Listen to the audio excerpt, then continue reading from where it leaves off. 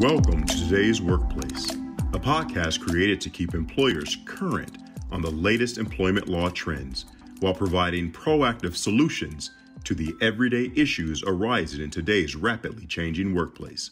Is your business prepared for today's workplace? Let's find out with your hosts, Barbara Johnson and Belinda Reed-Shannon. Welcome to Today's Workplace. During our last episode in our series of discussions about diversity, equity, and inclusion, we spoke with Kelly Dermody and Jahan Sagafi, who gave us their perspectives on diversity, equity, and inclusion as plaintiff side class action attorneys who bring systemic discrimination cases. Today, we are very excited to welcome to our show Perrine Farque, a recognized authority on effective diversity, equity, and inclusion programs. Perrine is an internationally recognized diversity and inclusion speaker and author of Inclusion, the Ultimate Secret to an Organization's Success. She's a TED Talk speaker who was nominated in the top 50 most influential women in UK tech, and also a judge at the Diversity in Tech Awards. Perrine drove the strategy at leading organizations such as Facebook, PagerDuty, AvePoint, and for over a decade in London. She has an extensive track record of delivering groundbreaking, inspiring diversity and inclusion speaker sessions that motivate the audience to become inclusive leaders. Welcome. Welcome, Perrine.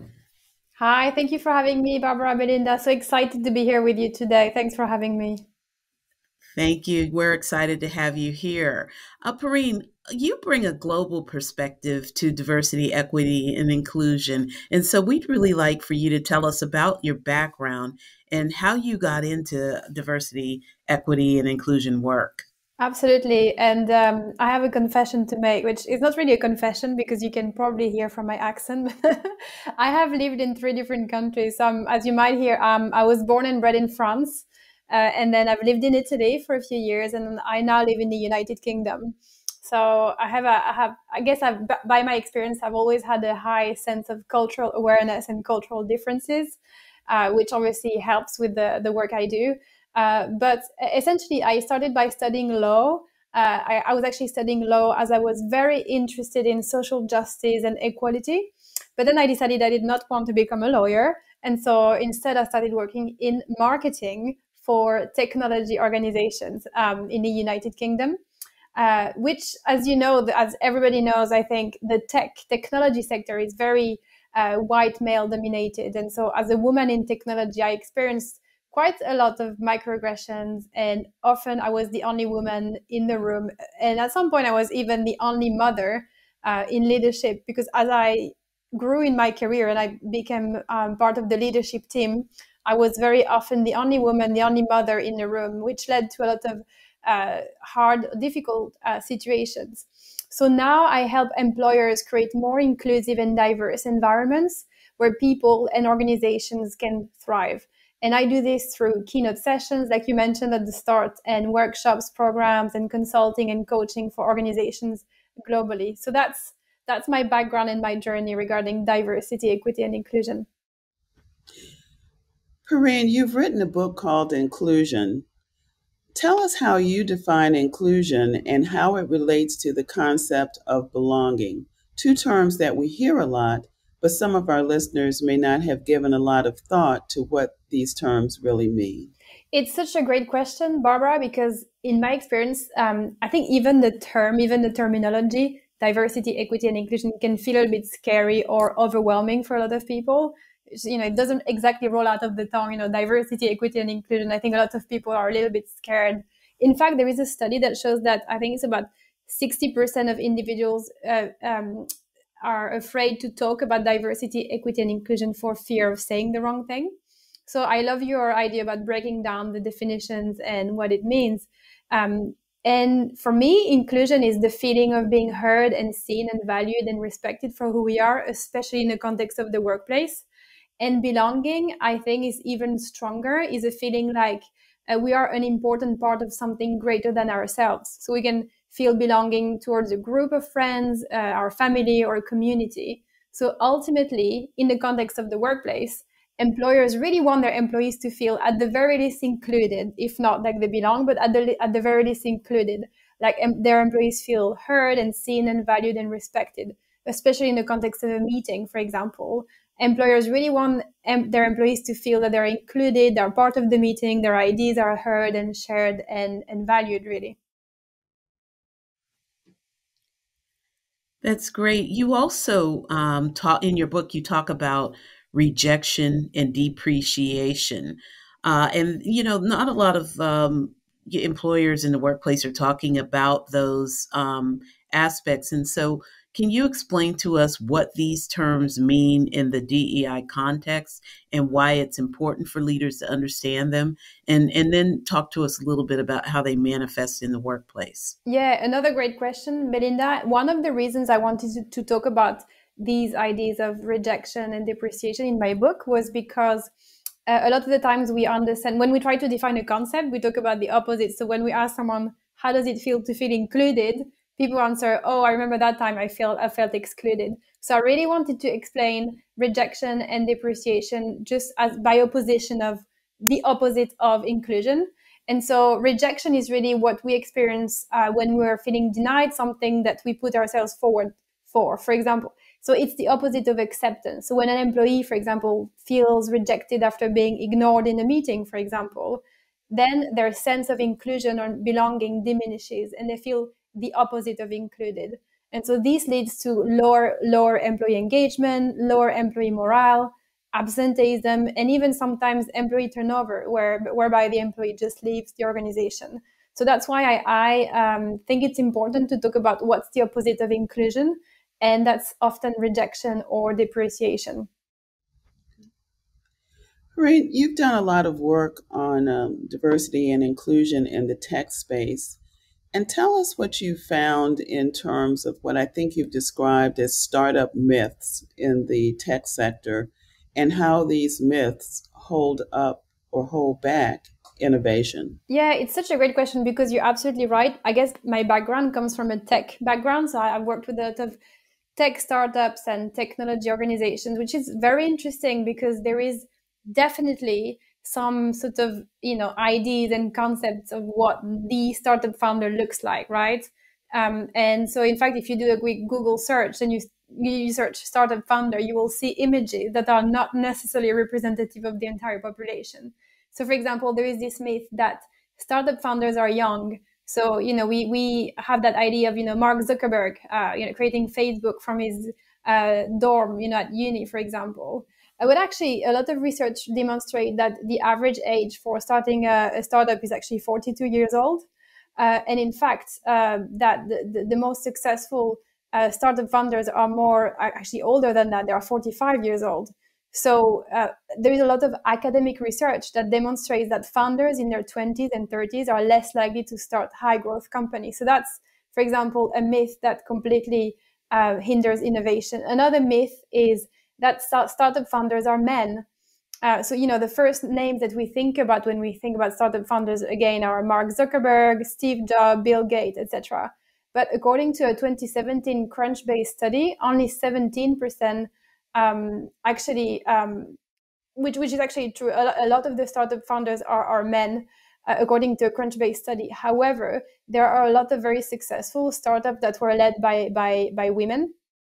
And in fact, there is a research by All Race that demonstrates that startups that are built by women tend to raise more capital. So there are a lot of advantages of having female founders. And even, there is the myth that startup founders are white.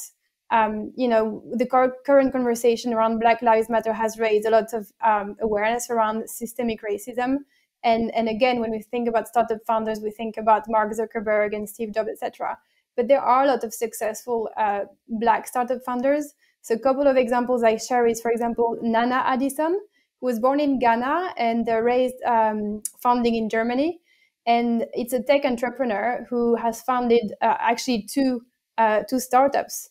Another one is someone called Gerald Manu. So Gerald Manu is actually from London, and he founded a startup as well called Devachi, which is extremely successful. And so those are a couple of examples of how some sort of myth or stereotypes around startup founders are actually wrong and counterproductive, and they're also hindering innovation, because if investors keep funding startups for the same group of people, then any innovation won't have a lot of chance to thrive. So that's why with my work I try to raise awareness about some biases, and to really also I work with a lot of investors to educate them around those ideas, so that they found not just stereotypical startup founders, but more diverse groups of startup founders. So that's interesting to understand the nuances of inclusion as it plays out in the tech industries, and particularly the connection you made with innovation. I'm going to ask you another question about inclusion in the workplace and ask your observation of how it plays out in US based companies versus outside of the US, say in Europe or in Asia, the Asia Pac region. Can you tell me, are there any differences, or how does an organization that really operates in all of those, how do they approach driving inclusion in the workplace where you have so many cultural differences? It's such a great question. A lot of my clients have offices all over the world, and a lot of them might have an office in London, and an office on maybe on the east coast of the US, and actually even another office on the west coast of the US. And so some of the things we talk about with them is the idea of cultural awareness, because although we might all speak the same language, English, we might all speak the same language.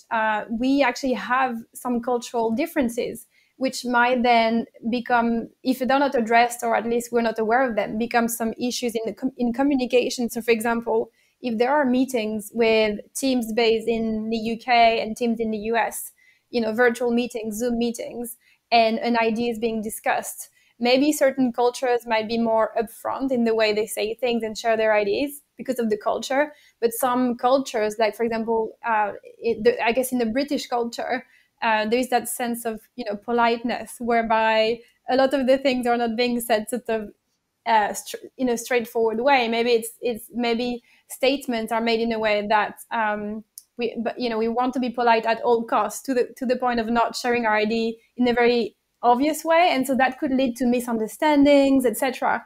So it's very important to talk about cultural awareness and differences. Equally, if you have a team based in, for example, in Asia, in Japan, where there is a lot of hierarchy in those countries, and employees who are more in junior positions are less likely to speak up in meeting because it's just seen as plain rude. And so, whereas if they might have a meeting with people in the US, maybe the US employees might not understand why some people in those Asian countries are more quiet, for example, which might lead to frustrations, etc.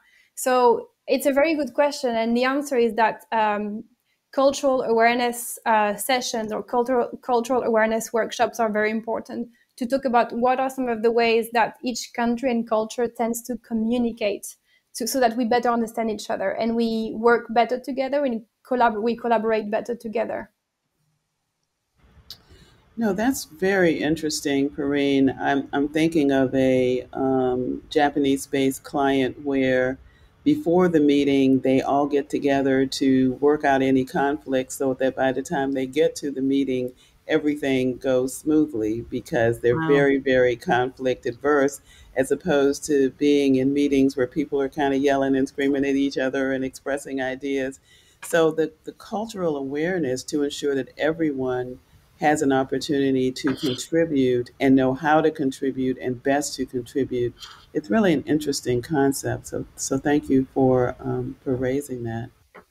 The sad reality is that many employees feel that their supervisors know very little about diversity and inclusion and don't really care about diversity and inclusion. What can leadership of organizations do to ensure that supervisors are engaged and invested in diversity and inclusion? That's another great question, and that's something I touched a little bit about earlier when I said research after research demonstrates that there is a real fear of saying the wrong thing. There is amongst leaderships, but even amongst professionals, there is a fear of saying the wrong thing or doing the wrong thing when it comes to diversity, equity, and inclusion, to the point that it just stops the discussion altogether, which is counterproductive. So there are steps that professionals can take to really start the conversation in a constructive way around diversity, equity, and inclusion. So if I had to sort of summarize them, I would say the first step would be to do your research, prepare, and plan in advance. Senior leaders, like you mentioned earlier, focus on numbers and business impact of any initiative. So they will look at diversity and inclusion the same way. What's going to be the business impact and the outcome? So if you do your research and you can demonstrate that there is going to be a return on investment in terms of employee retention, employee engagement, employee productivity, employee morale, then you're going to be more likely to get the retention. That's the first point. Then I would say the second step is to set the scene and facilitate, because as you start the conversation about diversity and inclusion, your employees should be aware ahead of time. They should come prepared. So if you are very clear about the goals of the conversation, what are we trying to achieve, and keep the benefits top of mind, why is it going to be beneficial for everybody in the company to have the discussion? That's going to be very helpful as well. So really setting the scene, explaining in advance to your people why we're having the conversation. And then the third step would be really to ask questions and listen more than you speak, by asking questions on behalf of the group and really getting your audience members to ask questions. That's going to be really key. So you might open up the discussion with, as a company, what are we doing to focus our efforts on building a diverse and inclusive workplace? And really pause and let people speak. Sometimes it might feel uncomfortable to have some silence in the conversation, but it's actually what you want. You really want the people to come up with their own ideas. And I'd say finally, really try to define what diversity and inclusion means to your organization, because we talked about it earlier. I think the very concept of diversity and inclusion can feel overwhelming or a bit scary, and even certain organizations might have a slightly different take on what it means for them. So for example, for one organization, it might be we want more women. For other organizations, it might be we want more ethnic diversity. So really take the time to define what it means for your organization and what are your goals. So those are sort of 4 steps I would recommend to anyone who would like to start the conversation about diversity and inclusion at work. That's great. That's a great checklist for companies that are trying to figure it out. Let's talk about something that none of us saw coming, but very relevant to the conversation. Many companies in the United States have gone to remote work during the pandemic, and many companies have not yet returned employees to the physical workplace. And if they did, they're using a hybrid model. So that means that a certain form of remote working for large parts of the workforce, particularly in the knowledge economy, are going to continue to be remote.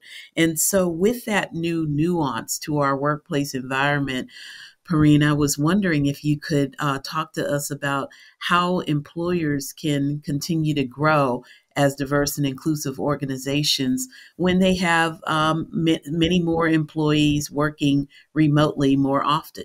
Yeah, it's a great question, because when I talk about the sort of the phenomenon you're talking about, I talk about a revolution. I think there is a revolution happening in the workplace right now. We've had the first revolution was the introduction of emails, I believe, a few years back. And then there's been another revolution, which was cloud adoption, when cloud technologies were adopted. But I really think right now we're going through a third revolution, which is flexible work, hybrid work.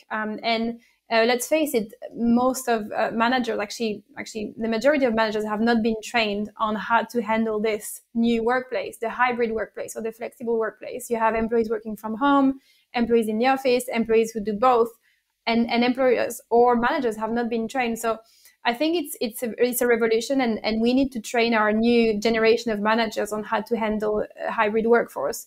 And there are certainly some strategies that can be used to create an effective team and a happy team and an engaged team in this context. I'd say the first rule is to really over communicate. We talked about over communicating before, but now is the time to really become the chief reminder officer. And really, there is no such thing as over communicating. I don't think any employees could say, oh, I've heard this already 3 times, that's enough now.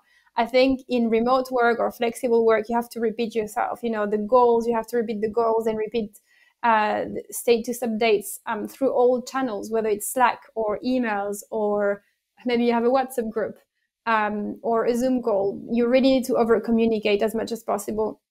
The second point I would say is to review your workplace policies. And I know you two have a solid background in legal, and that's something you certainly be aware of. But a lot of workplace policies will be outdated because they were based on traditional in-premise work, and they no longer apply. So a lot of human resource professionals will need to review their workplace policies with professionals like yourselves, possibly, but really to make sure that there is no bias. There is no bias towards in-person workers, giving them an unfair advantage. For example, managers should really focus on results-based performance rather than office presenteeism. So really spend the time to review your workplace policies. And then the third thing is to, now more than ever before, you want to monitor feedback closely, whether it's qualitative feedback in your one-to-one meetings and really listening to what your employee is saying, or even quantitative feedback through surveys and pulse survey that you might send maybe monthly or quarterly.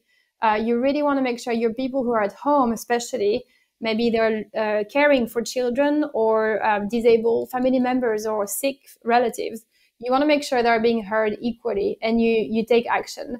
And finally, I'd say that ensure fair and equitable promotion practices, because again, we know there might be a lot of bias towards promoting people who are in the office more. And the reality is a lot of remote workers simply don't have the choice. They might live in a poor neighborhood and they can't afford to commute to work, or they might be looking after children or relatives. You want to make sure they are promoted equally, not for being in the office, but for delivering. So those are sort of 4, I'd say, steps or strategies I would use to make sure that we foster inclusion and diversity in this hybrid work. Yeah, Perrine, you just gave some great examples in terms of what employers can do to increase diversity and inclusion, especially in the hybrid workplace. Tell us about some of the mistakes that you've seen employers make. Yeah, it's a common question I get, and actually the reality is there are quite a few. So for the sake of this episode, maybe I'll focus on the top 3 ones, most common ones, because it's easy to make some mistakes. I think one big mistake I see over and over when I work with organizations is that they focus on inclusive and diverse hiring, but not retention. What does that mean? That means that they might work very, very hard to hire different candidates, maybe more women, more people of color, more disabled employees. But ultimately, those people come and they don't stay. Why? Because there is no system in place to listen to those employees and retain them. So things like creating employee resource groups, or having more feedback session, or employee feedbacks, etc., could really help. So I think really focusing on retention, not just hiring. The second mistake I see often is that organizations leave their corporate mission statement out. Again, what does that mean? Well, it means that if you're really serious and committed to diversity and inclusion, you should really revisit your mission statement, your corporate mission statement. That doesn't have to be a 3-month project. It can simply be looking at your mission statement on your website and get together with your leadership team and think about how can we make sure we incorporate that we really believe in diversity and inclusion. Make it part of your vision, because that's going to drive ultimately all your efforts as well. And the third big mistake I see as well organizations do is failing to get leadership commitment.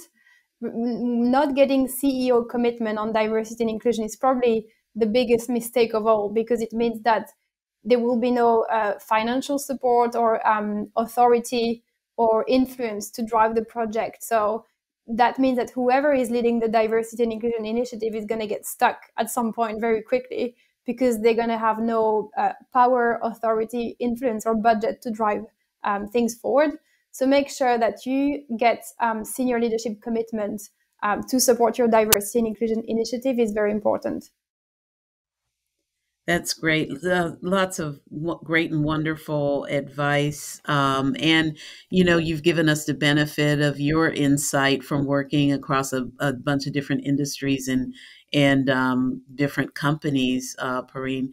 So I'd like you to kind of round us out with the top three, I guess, points of guidance that you can provide organizations. Give me what are the most impactful three for an organization that is really trying to not only create an inclusive workforce, but sustain it. Yeah, so if whoever is listening to us and wants to sustain diversity and inclusion, I would say the first advice I would give you, whether you are in senior leadership or an individual contributor, I'd say be an advocate or an upstander. There is a lot of research that shows that people think that someone else will drive diversity and inclusion, but you have to, if you think of yourself as an upstander, as an advocate, as intimidating as it might be, it's going to be critical to change your mindset. So becoming a more vocal advocate of inequalities at work or other colleagues is going to really help you. So think of yourself as an upstander, as an advocate, and that's going to really help you drive things forward. The second advice I would give is to be a tireless student. Continue to learn as much as you can about different people who are different from you, different gender, different ethnic background, different ability, different age. Think of yourself as a lifelong learner. You might read books, you might listen to podcasts, you might listen to audiobooks, or join communities near where you live. But the more you can be with people who are different from you, the more you will learn and open your mind. And the third advice I would give is to fight unconscious bias and stereotypes and microaggressions. When you notice harassment or discrimination or bias at work, you want to take action. And it might be well-intentioned, because in fact, most of the time, microaggressions are actually well-intentioned. But if you can see that the recipient is upset in any way, you should be an upstander and take action. So again, the three advices here I would give is be an advocate, be a student, and fight unconscious bias and microaggression. Thank you. What great advice, and what a wonderful conversation. Thank you for joining us. If our listeners would like to learn more about Perrine's work and how to contact her, they can find information on todaysworkplacepodcast.com. And thank you again, Perrine. Thank you, Barbara and Belinda. Thank you so much. Thank you. You've been listening to Today's Workplace with Barbara Johnson and Belinda Reed-Shannon. If you like what you heard, click subscribe so you don't miss out on future updates and episodes. For more information about today's episode, check out todaysworkplace.com. That's todaysworkplace.com.